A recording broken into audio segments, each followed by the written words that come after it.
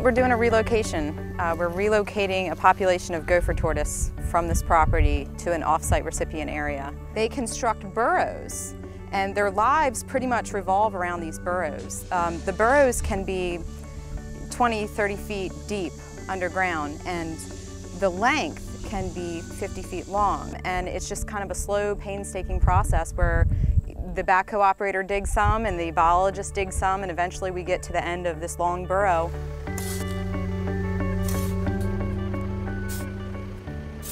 It felt like there may be one in there. I can't tell for sure yet. I think we have one.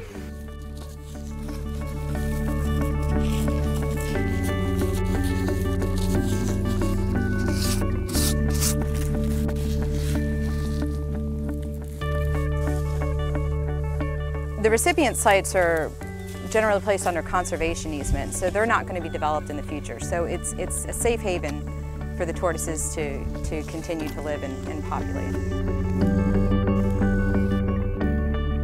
This location here, just north of Polk City, provides a nice central location. It's a large piece of property. The land will be preserved. It's not allowed to be developed forever. What we're going to do is I will dig starter burrows for these tortoises. All we do is basically dig a small hole, you know, about the size of the tortoise, you know, the size of the hole that he came from.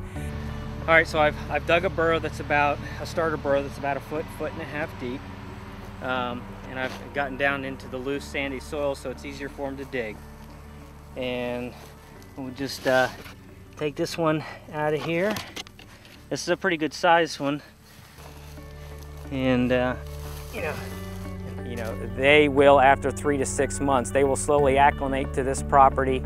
They'll kind of reset their internal GPS, and they'll say, okay, this is home, and this is where they're going to stay. By bringing them here, we're able to repopulate this area, and you know, and when these tortoises that we leave behind, you know, have offspring, you know, they can kind of fill out the niche and the habitat that's available to them here.